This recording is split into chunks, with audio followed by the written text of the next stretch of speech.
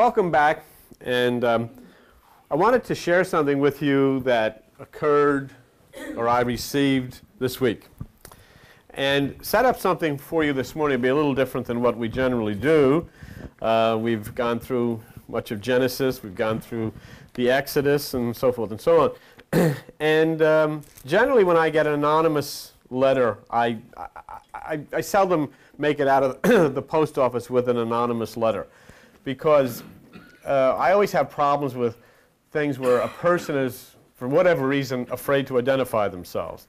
I think that's a really scary thing, that for whatever reason you're afraid to let somebody know who you are. And if you are, generally you shouldn't say anything. But I received this letter, and it's an anonymous letter. It was dated November the 8th. And I thought I would share it with you because it raised some issues that I think are legitimate. I think the only illegitimate part of this letter is the fact that the person, whoever it is, neglected or would not sign their name.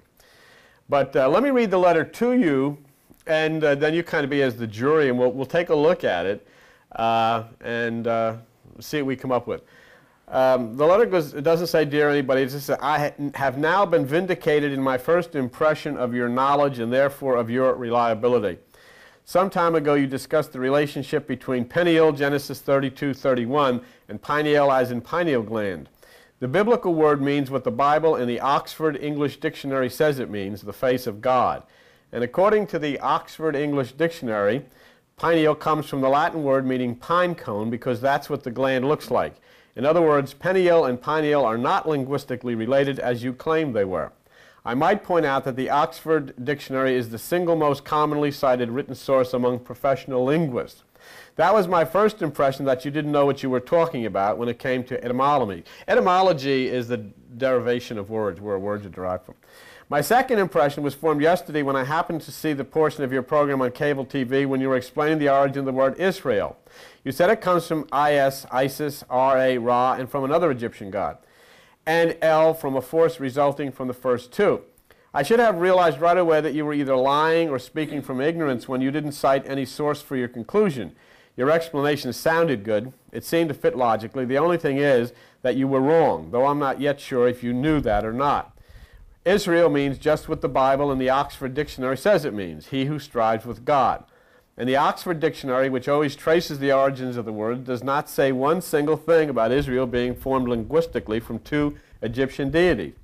After having spoken with a linguist I know, I was confirmed in my conclusion that if the Oxford Dictionary says nothing about an Egyptian deity source for Israel, then there is no Egyptian deity source. What was your source for the conclusion you reached? If you came to your own conclusions, then just what linguistic training have you had? Obviously, you either don't know what you're talking about and are hoping to bluff your way along, or you're deliberately lying for some ulterior purpose. The only people being taken in by your misinformation are the people who are too lazy or too intimidated to check out your so-called facts. As far as these words are concerned, that is, the relationships you said existed between them, I challenge you to find any professional, nationally recognized linguist who will go on record and state unequivocally that Pineal and pineal are etymologically related, and that the Oxford Dictionary, internationally recognized as the most thorough and most prestigious and reliable lexicon ever produced, is wrong. This also goes for the origin of the word Israel. Of course, you won't do any such thing because you know that would damage your credibility with the poor suckers you're trying to con, because you've had to admit that you didn't know what you were talking about. I don't sign my name because I don't wish to have it broadcast on the air, and I don't want to initiate a correspondence. I simply sign myself, someone who's on to you. Okay. Hey, but on the other hand, he raises situation. If he had only signed his name, then the letter would carry, a great deal of credibility with it. I think when you get into defining origins of words, and you have to depend on the Oxford English Dictionary to talk about the origin of mystical language that comes out of Egypt, it's somewhat difficult. Hilton Hotima, who is a noted metaphysical scholar, came up with the idea that Israel came from the fact that Ezra actually had rewritten the first 5 books of the Bible. And the word Esra Egyptian is also pronounced Isra. And so then what Hilton felt was that what Ezra had done was to give Jacob his name and then attached El to God to it. But that wouldn't change the problem. The problem still exists. Where does Isra come from? Why does Ezra or Isra have that name? So the problem still exists there. Helena Blavatsky saw basically the sun god as I-S-A-R-U-L, I believe. I'm not exactly sure how she had pronounced it. No, it was R-A-L. But once again, the problem is still there. I-S and R-A and L show up, and here E-L shows up there. So you really have to look at the letter again. And if you'll notice, the person who wrote the letter said that if the Oxford says nothing about an Egyptian deity source for Israel, then there is no Egyptian deity source.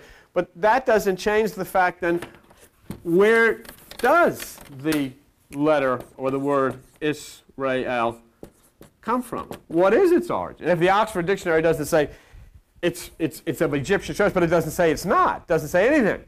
And so we're left then looking again at that word, okay? If I was to stand back and say to you, I see in the word Israel 3 Egyptian gods. I don't have to be an etymologist. I don't have to be linguistically, schooled. I'd simply have to be able to see. This is Isis. There is a god, the Queen Heaven, Queen Mother of Egypt, named Isis. You can see that in the word Israel. It's there. The Father God is named Ra, who is the Father, the mind, and you can see the name Ra in that word. El is a god. Now he said 2 gods, there's 3. El is a god that comes from the Mithra bull cult and portrays the inner power of God. So you have the names of 3 gods contained in that word. So I don't really think you have to be, accused or really trying to con people. You say, gee, look at that. I think for all of you who have ever come here, the one thing I've always told you, I said, you're not really supposed to believe anything. I'm just sharing things with you and presenting ideas to you. The word Israel contains the name of these 3 Egyptian gods. Now there's a very interesting thing. In the Muslim religion, the person who is to blow the last trumpet, I think we say it's Gabriel. In Muslim religion, it's Israfel will blow the last trumpet. Israfel.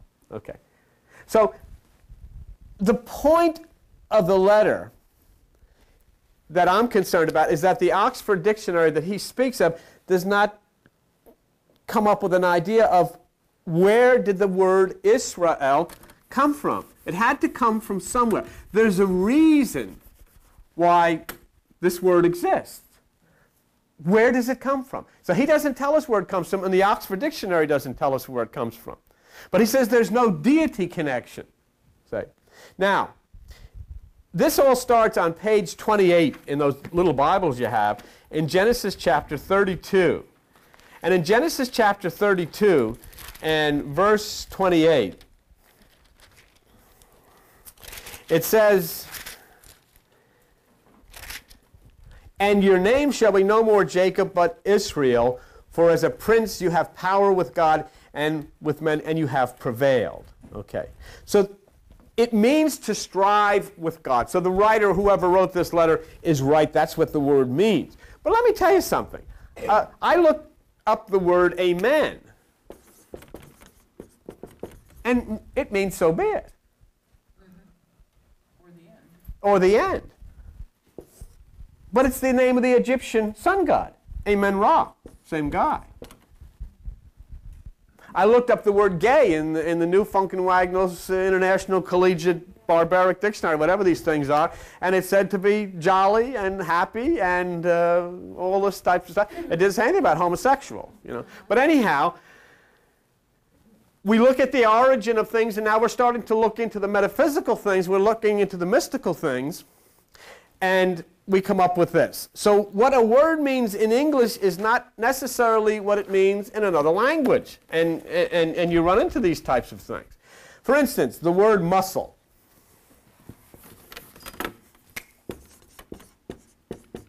The word muscle, you know what the word muscle means, you know, and that's something that makes you very strong. And it comes from the Latin musculus, M-U-S-C-U-L-S, which means little mouse.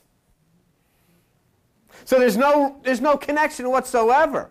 How could you ever say that this comes from the word musculus when the word musculus means little mouse and muscle means big, strong person? But that's where it comes from.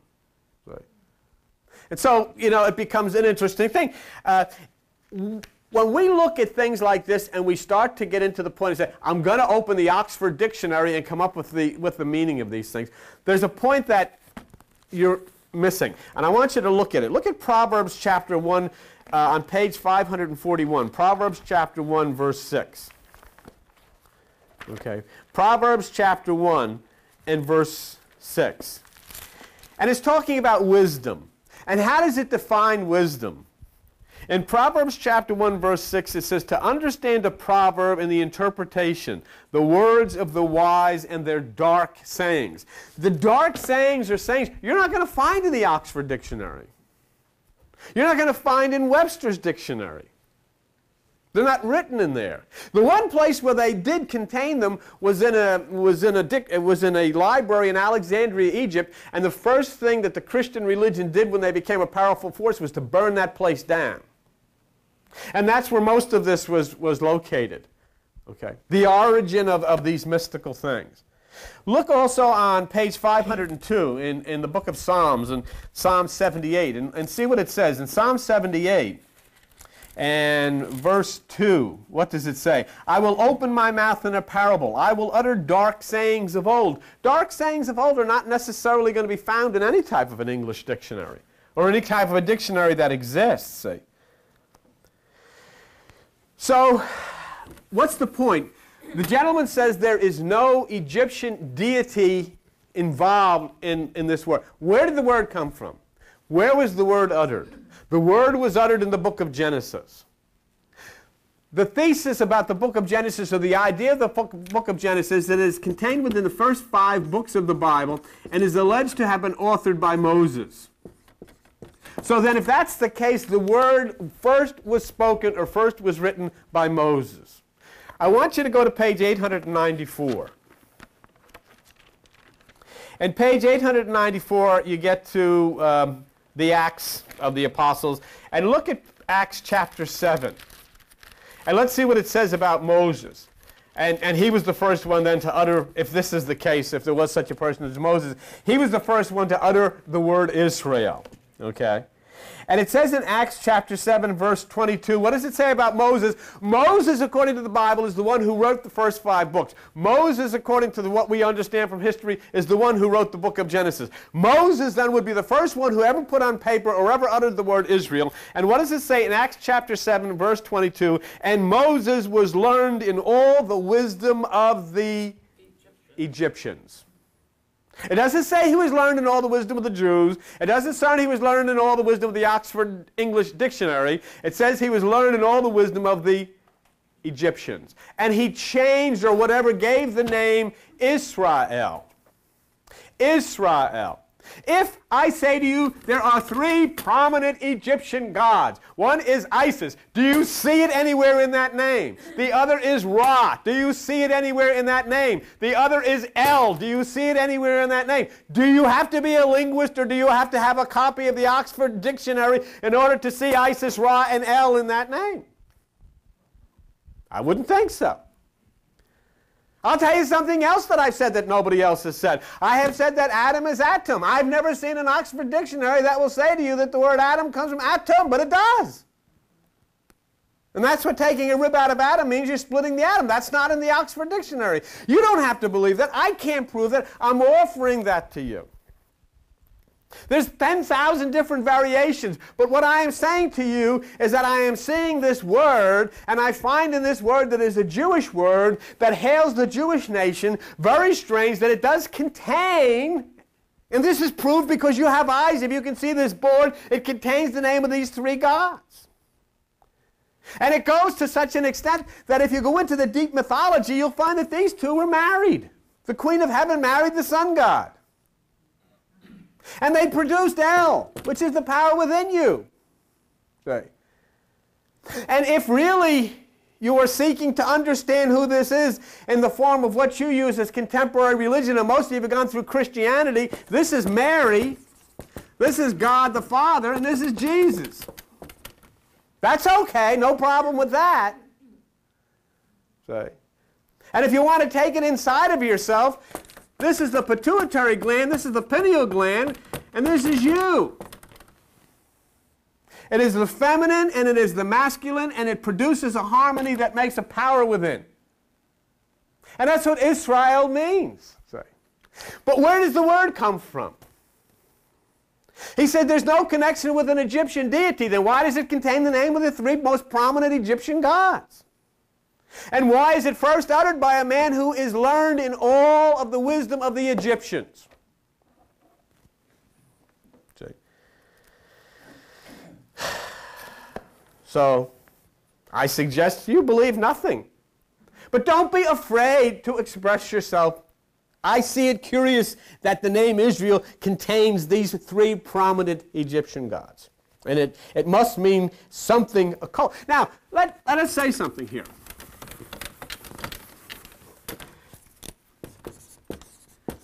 If I am talking about these three prominent Egyptian gods and then attributing it to the spirit, mind working in harmony, which produces the power within you, and of course that word El is the god Mithra of the El from the god Mithra bull cult. In fact, if you ever look in ancient books of mythology, you'll see the god El sitting on a throne, and he has a bull mask with horns on his head. Okay? That power inside El is the origin in English of the word angel. And so all of the angels have the name that ends in El: Raphael, Gabriel, Michael, Uriel, Ariel, all of that stuff, because that's... And the reason that they end in El, and that's not going to be in the Oxford Dictionary either, is because of the bull Mithra cult, which was the power which explodes within the power of God from within. Okay. Now, when we talk about this being a connection of body and mind and not being country or race of people, we have to look and go a little bit further. And I'll show you something interesting. Look at page 920. And in the book of Romans, page 920, and in the book of Romans, in Romans chapter 2, okay, verse 29. And in verse 28, the Apostle Paul says, he is not a Jew which is one outwardly. Verse 29, he is a Jew which is one inwardly.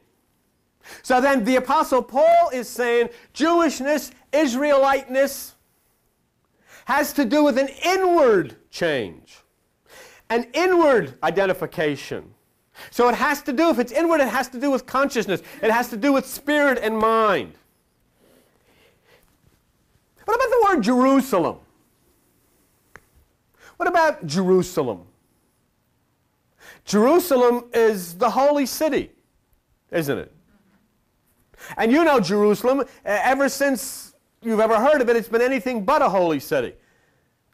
It's a violent place. To this day, it's a very violent place. Okay. Are we talking about Jerusalem? When you make a trip to the Holy Land and you go to a travel agency, you go make a trip to the Holy Land, you got to go to Jerusalem. But you should make a trip to the Holy Land, and you should go to Jerusalem without ever leaving your house, without ever leaving your chair. Because Jerusalem is not expressing any identity of the Jerusalem that exists in the Middle East. Let me show you what I'm talking about. Go to page 953. Look at the book of Galatians. Look at Galatians chapter 4, 20. 4:24. The Apostle Paul says, which things are an allegory? Verse 25. Agar answers to Jerusalem, which now is and is in bondage. That's the physical Jerusalem which is in the Middle East. But look at the next verse, verse 26. But Jerusalem, which is above, is free and is the mother of us all.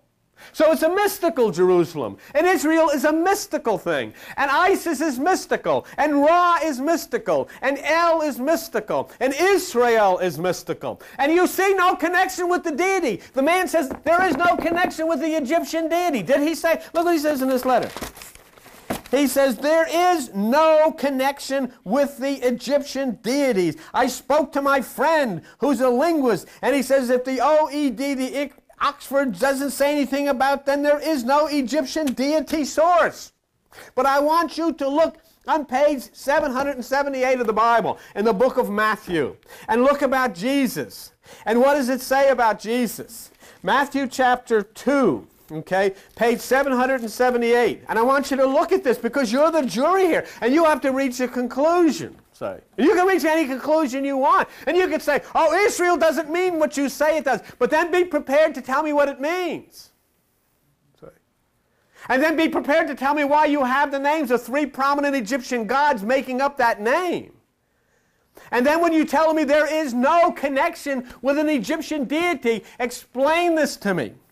Matthew chapter 2, verse 14. Joseph arises, takes the young child and his mother, departs into Egypt, and was there until the death of Herod, that it might be fulfilled, which was spoken by the prophet, saying, out of Egypt have I called my son.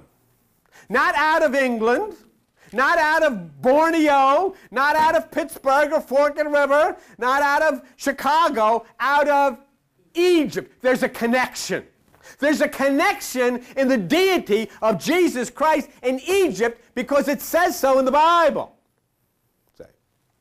And there was a connection between this word and Egypt because the one who is supposed to have written these words was versed in all the wisdom of the Egyptians. He was not versed in all the wisdom of England. He was not versed in all the wisdom of America. He was versed in all the wisdom in Egyptian.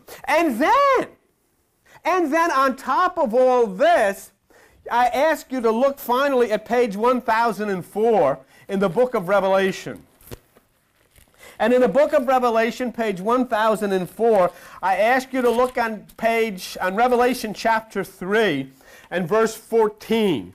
Here is the same Jesus Christ who fulfills the prophecy by coming out of Egypt, which means there's a connection between the Jewish and Christian deity and Egypt, and then has the audacity in verse 14 to say, these things saith the Amen. Amen, which is the name of the Egyptian sun god. Amen Ra. And there's an Egyptian connection. So, I think there was 2 things that were improper about his letter. Number 1, he didn't sign, or she didn't sign the name, whoever it was, did not sign their name. And number 2, they did not tell us then where did the word come from. They just says it doesn't come from here. But I leave you saying this one thing. Okay, and the point is, Israel comes out of the mouth or the pen of somebody who is learned and versed in the words of the Egyptians and contains the name of the 3 prominent Egyptian gods, Isis, Ra, and El. You want to say? Yeah, I wanted to ask you, El is also the beginning of Elohim, which is the word for God that's used in the first chapter of Genesis and the first 3 or 4 verses of the second chapter. Right. But after that, it becomes Jehovah. Okay. So that's where it's used in that part, and I'm wondering if there's a connection with that too. Elohim makes sense. Oh, there's no doubt that's exactly what it is, and yet even predate. You have to predate even that, and you have to predate the Bible to go into that bull Mithra cult, and you look and you see the origin. Very interesting if you especially look up in books of mythology or whatever, and look at that El and look at the bull Mithra cult. It's a very interesting thing too that in that bull Mithra cult, Mithra is born on December the 25th, is crucified, is buried, and then resurrects in the spring at the early morning, and the priests of the Bull Mithra cult run around the tomb and shout, "Oh, here, glorious Savior, who has saved us from our sins, rise on this beautiful morning, for by your shed blood we have salvation." It's a very, very interesting thing. And that is the origin of it. And of course, that word El finds its way into Elohim, which is the plural of God, and finds its way into this word Israel. Okay, so I leave that as it is. And as far as the point here, I would make one last point, and I don't do it with any kind of brashness or anything, but I would make this point because the man says here, or the person, I'm saying, what was your source for the conclusion? If you came to your own conclusions, just what linguistic training have you had? I would wish that you would look at this with me. Go to page 996, and I will share my training with you, and you can reach a conclusion on your own. Page 996 in 1 John chapter 2, since we are looking in the Bible for all of this type of authority. This is the authority and the linguistic training I have had. The anointing which you have received of him abides in you, and you need not that any man teach you. But as the same anointing teaches you of all things, and is truth and is no lie, and even as has taught you, you shall abide in him. That's where my authority has come from. And 1 John chapter 2, verse 27. Okay? And, you know, I really don't think that this is a big a deal, because the point simply was made that that name contains those three words. You wanted to say something. You want to stand up so that people can see? Yeah, and get that close to your mouth, because it won't. All I wanted to say to you was, first of all, it's very funny. You put power and EL and electric came to mind. That's good. But anyway, that wasn't my question. Or the electric eel. That'll get you too. EL, that'll shock you. You got to hold that up or they can't hear you. You can hear me. No, they can't. They can't. My question was, what does Gaskill say about it? What does Gaskill say about Israel? Nothing. Nothing at all? No. Oh, very interesting. Nothing. There is a variety of different ideas.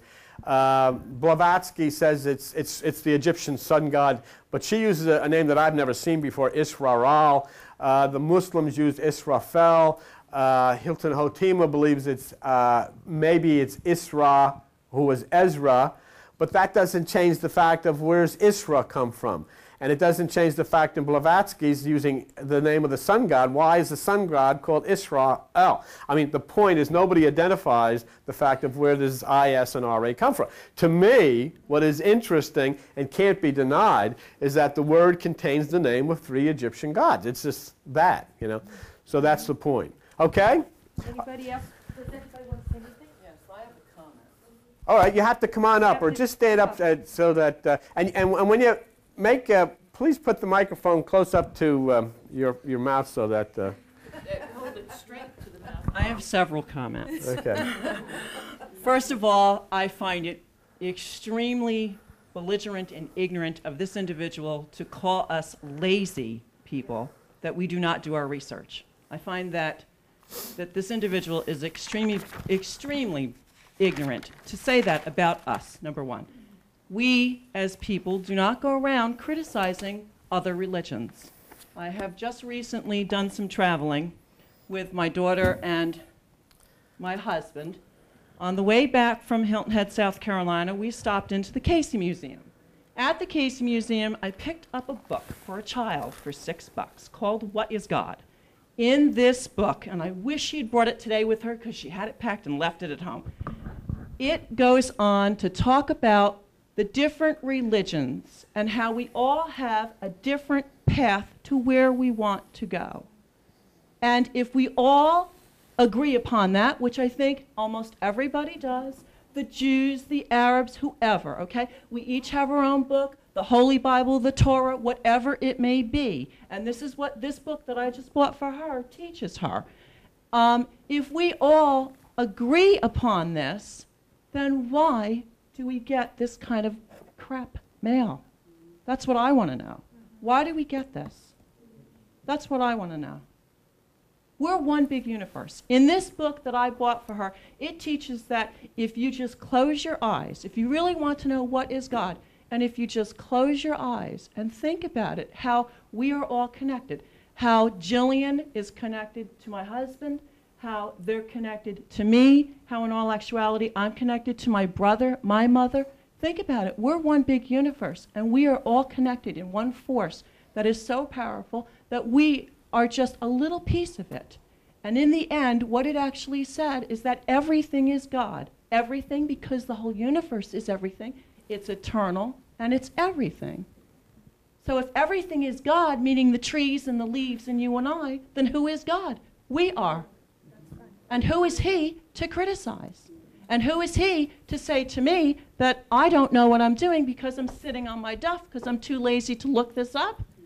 That angers me. That angers me that he has the nerve to do that. I haven't criticized she, whoever. I have not criticized this individual. I don't go around criticizing people for what their beliefs are. They're on a different level than I am. And that's the way I look at it. Exactly. They're on a different level than I am. And I'm not going to let it bother me. So, Okay. to them. Okay, Give me thank you. back my microphone. Okay. Now, all the way in the, can you throw the light on in the back? Would you stand up, Al, and wait till she gets back there with the, Back to you, all right?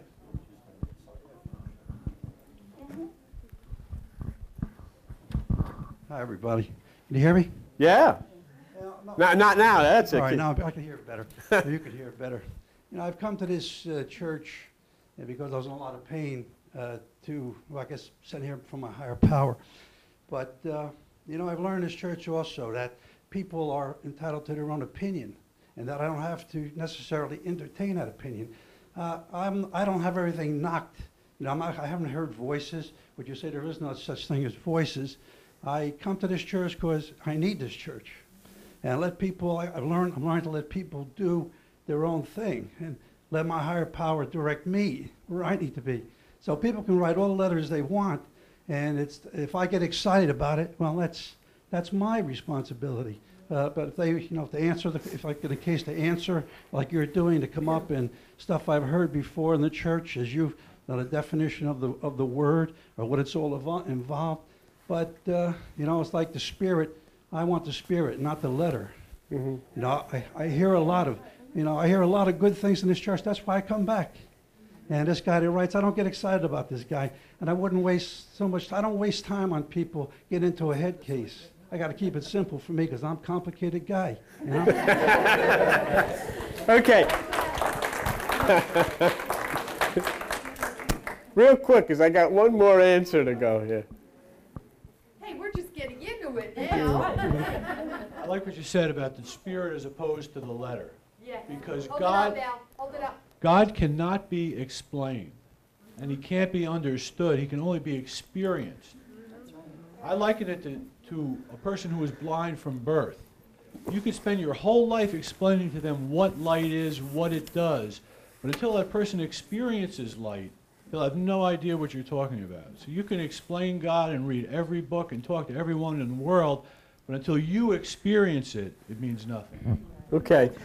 Let me, when you get back in here, I want to turn that rear light off there, but let me do one other, because he raised the question and said there was no connection. And we're going to have I need a couple of witnesses here to talk of pineal and pineal. And, you know, okay, it's an interesting thing.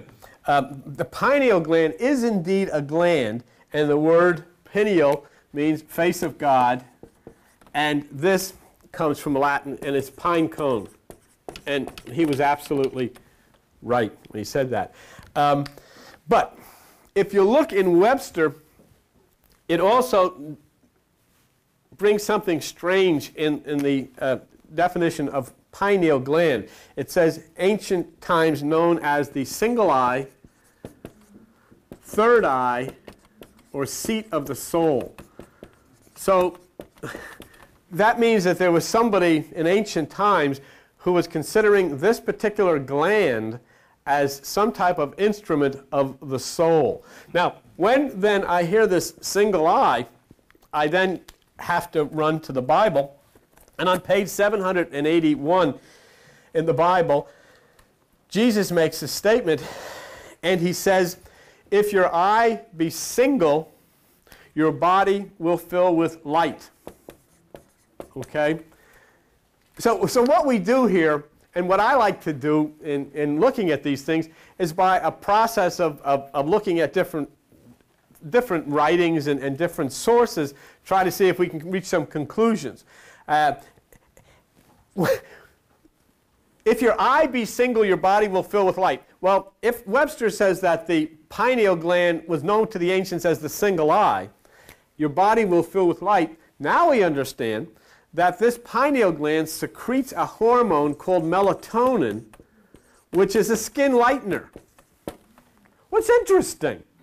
And it gives a little bit of credibility to the fact that this pineal gland is more than just a pine cone in the middle of the brain. You know, I mean, it has to have some, relevance to it. Now, in Genesis 32:30, if you look on page 29, you'll see what's being talked about here. Genesis chapter 32 and verse 30.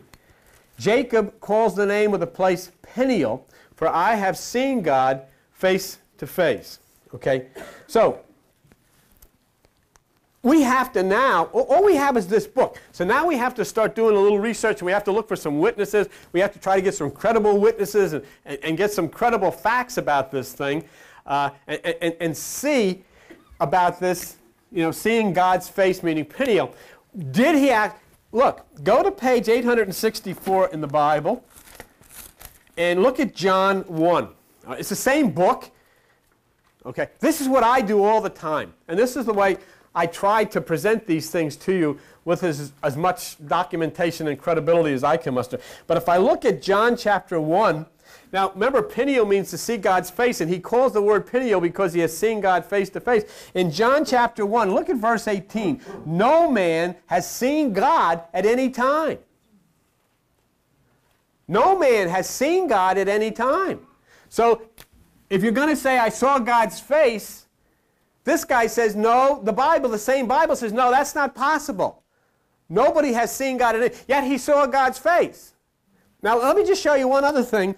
Go to page 77 in the Bible, and look at Exodus chapter 33. Exodus chapter 33.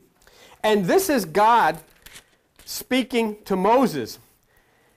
And look what he says. Verse 20, and God says to Moses, you cannot see my face, for there shall no man see me and live. Oh!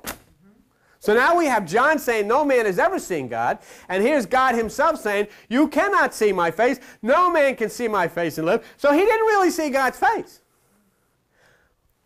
But the word face then takes on a symbolic meaning, and the whole business takes on a symbol. Jacob calls the place Pineal, for he's seen God's face, or whatever it was, saw God's face, in an inner mystical way, not in a physical way, because we have two testimonies here, by John who says you cannot see God's face physically, and by God himself who says no man can see my face. In fact, it goes on in the Bible in Exodus to say, God said to Moses, look Moses, you hide in the rock, in the cleft of the rock, and I'll walk by and you can see my back, but you can't see my face.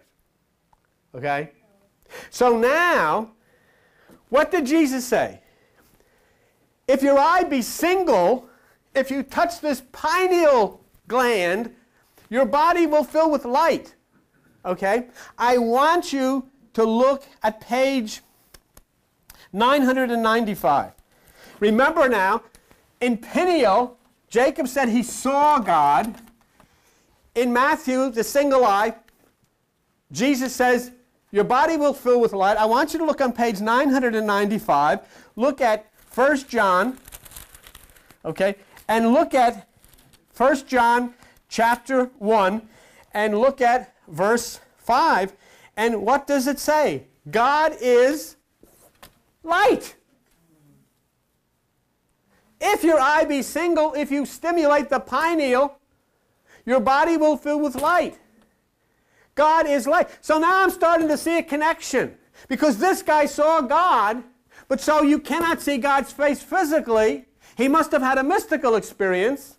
So his experience was an experience of light. And It says God is life. And so then I would say, well, now that shows me some connection here that the pineal being discussed as the pine cone and the pineal are one and the same. As they say, if it walks like a duck and it quacks like a duck, it's a duck. But I need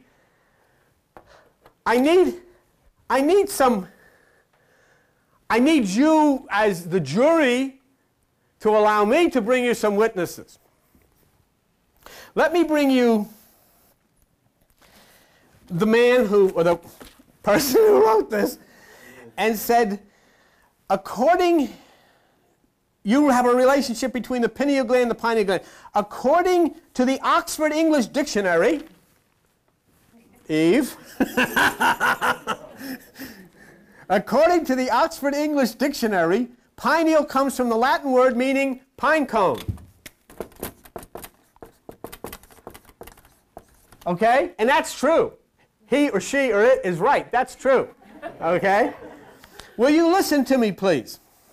E.A. Wallace Burge, who is one of the most preeminent mystical, whatever, guys who go in Egypt and explore all of this stuff. Listen to what he says. E.A. Wallace Burge has noted that in the papyrus illustrating the entrance of the souls of the dead into the judgment hall of Osiris, the deceased person has a pine cone attached to the crown of his head. Let me repeat. And a little round of applause for E.A. Wallace Burge, whoever he is. I'm sure he's from good old Mother England too, Eve. E.A. Wallace Burge has noted that in the papyrus illustrating the entrance of the souls of the dead into the judgment hall of Osiris, the deceased person has a pine cone attached to the crown of his head. The Greek mystics also carried a symbolic staff, the upper end being in the form of a pine cone, which is called the thyrsus of Bacchus. In the human brain, there is a tiny gland called the pineal body, which is the sacred eye of the ancients and corresponds to the third eye of the Cyclops. Now, just one second. I need also to introduce a witness. This man had a witness, this woman, whatever, had a witness, the Oxford English Dictionary. And I would offer to you, as ladies and gentlemen of the jury, now when a witness comes to testify, that witness has to have credibility. That witness has to have credentials. That witness has to be I'm calling an expert witness. Okay. I offer to you as an expert witness, and I will give his credentials. The gentleman's name is René Descartes. René Descartes. René? Not you, but René. Well, Descartes, whatever. That's his name. I would like to give you his credentials. Listen carefully, because you have to allow him to be a witness on behalf of this thing, this argument. René Descartes stands at the head of the French school of philosophy and shares with Sir Francis Bacon the honor of founding the systems of modern science and philosophy. Pretty good. As Bacon based his conclusions upon observations of external things, Descartes founded his metaphysical philosophy upon observations of internal things. The philosophy of Descartes first eliminates all things and then replaces as fundamental those premises without which existence is impossible. Descartes defined an idea as that which fills the mind when we conceive a thing.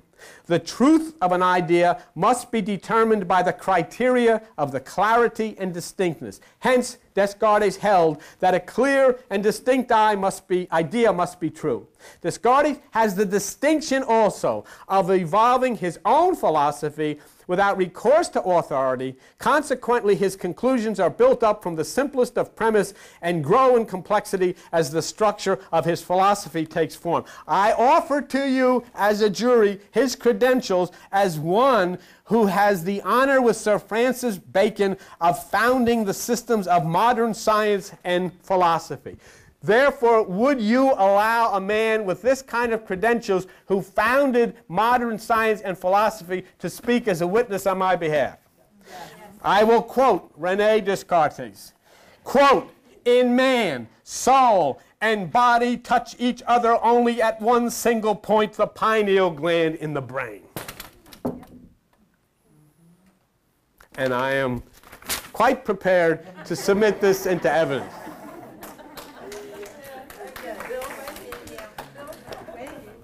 Do you want to stand up so he can get a shot?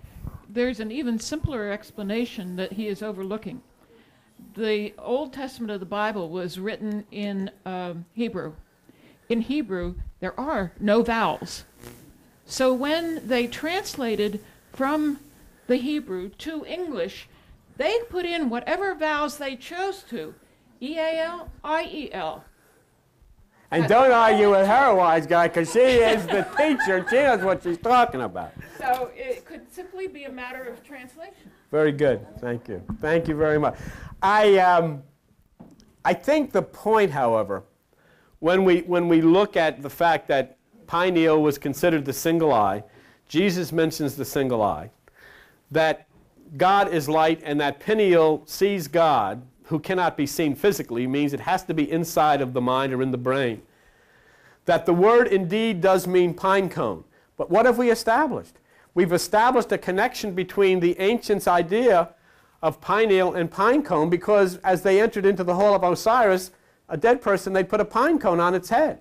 So there's a definite connection between pine cone and pineal, and that's what this person said. There was no, oh, pineal means pine cone, this means face of God. But the pine cone was here. And then we wrap it up by, I think, a man who may even have better credentials than me or the anonymous letter writer, René Descartes, who says, in man, soul and body touch each other only at one single point, the pineal gland of the brain, Descartes. So, you know, I think we've answered those things, and I think the point that I wanted to raise with you is the fact that he may not be alone. Sometimes you think somebody's, well, you know, where are you coming up with this stuff? And I wanted to let you see that, you know, all of this stuff, I mean, I don't see anybody can prove anything that's in ancient documents, but we try to, by a process of documentation, elimination, and by looking kind of deep into everything that we can find, try to get as close to truth as we're able to. And I think you would say that we've made, you know, reasonable cases. Once again, Israel contains the names of 3 Egyptian gods. Well, it does, and that's the way it is. And I think we've made the case for pineal.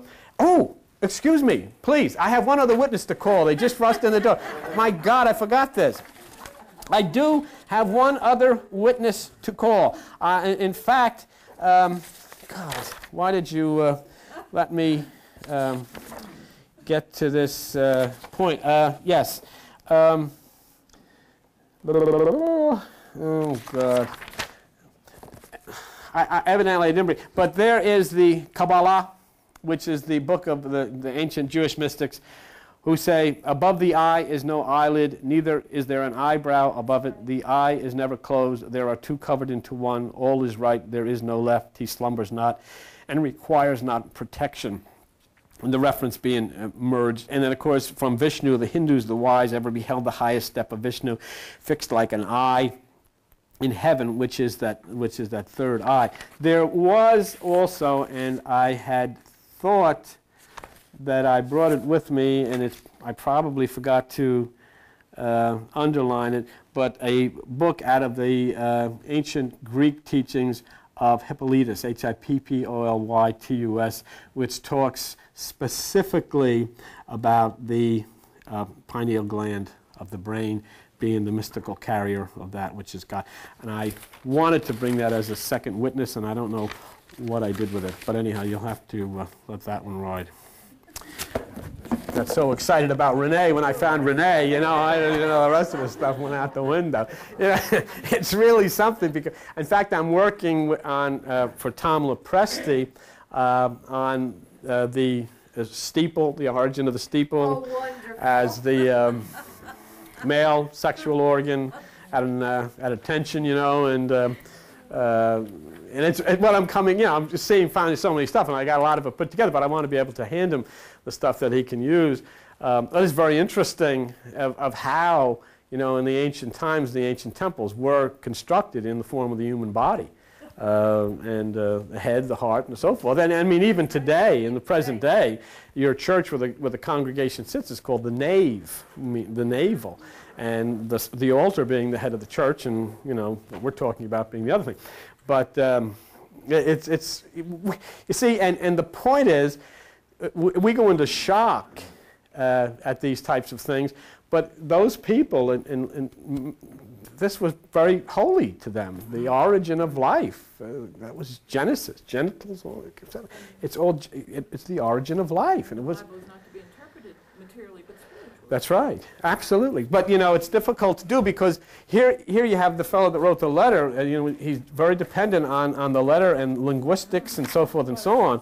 And you get into this kind of stuff, it defies that. Let's do real quick because we're running late. The Yes, I'm sorry. Comment. Oh, wait a minute. I didn't say goodbye. Go ahead and make the comment. Stand up, make the comment. Stand up. It has to do with meditation. Well, stand up, make the comment. I just read in the paper this morning that Trump is having all of his employees work in meditation. Fantastic. Well, good. Wow. See? Donald, center light. Here, let me have a go down into Wait a minute. Huh? The Trump, I don't know what paper it is. Yes. Trenton Times. I think, referring to the author of this letter, that we should all kind of feel happy for them because, like all of us at one time, I think they're starting to turn away from mainstream religion and starting to see things for their own understanding, and I think that's good for them. Sure. Thank you very much. I think that's important, too, that every